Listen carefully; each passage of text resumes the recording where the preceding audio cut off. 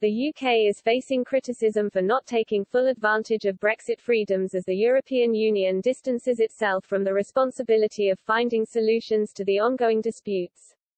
London and Brussels remain locked in a spat over the complex border in Northern Ireland as well as fishing licences for EU vessels in UK waters. Brexit Minister Lord Frost held talks with his EU counterpart Maros Sefcovic on Friday and admitted significant gaps still remain on the Northern Ireland Protocol, created to prevent a hard border. On Monday, a senior EU official shifted the blame and insisted the UK was aware that the Trade and Cooperation Agreement (TCA) signed last December would create practical problems, and called on Britain to face up to the consequences.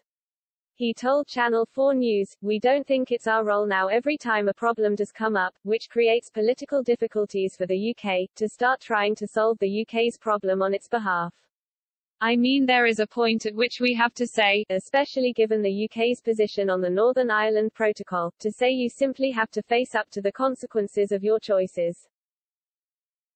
Quote. The UK negotiating team has persevered with working closely with the EU to find common ground, but the decision has sparked anger from a number of Express.co.uk readers, with many arguing the UK should be free to go its own way. Commenting on a previous story, Yeravina Laugh said, "I thought Brexit would mean Britain would go off and do its own thing.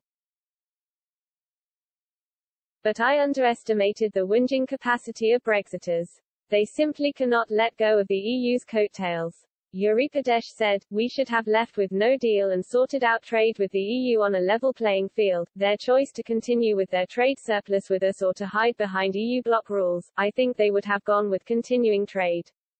Thorneintheside added, "It is only a crisis for the EU, trying to protect their borders without disturbing the Good Friday Agreement.